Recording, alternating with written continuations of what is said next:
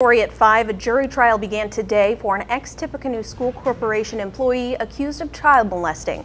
Jennifer Holmgren was an aide at Klondike Elementary School. Police say she molested a boy over the course of 4 years, beginning in 2015 when he was 9 years old. News 18's Joe Paul was in the courtroom today for opening statements and evidence, and he joins us now live from the Tippecanoe County Courthouse with day one. Joe?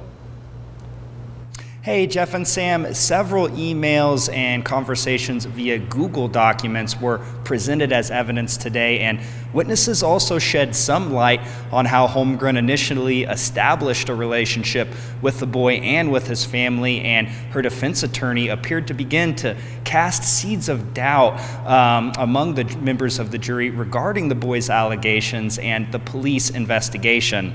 The jury saw explicit sexual conversations via Google Documents between school accounts associated with Holmgren and the boy.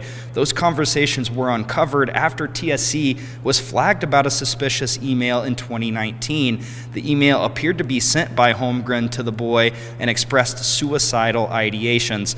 That spurred an investigation by police and the school corporation in November 2019, and Holmgren was arrested and fired several days later. An LPD officer also testified today that Holmgren had told him she began working with the boy in 3rd grade and continued to maintain a relationship with him and his family since then.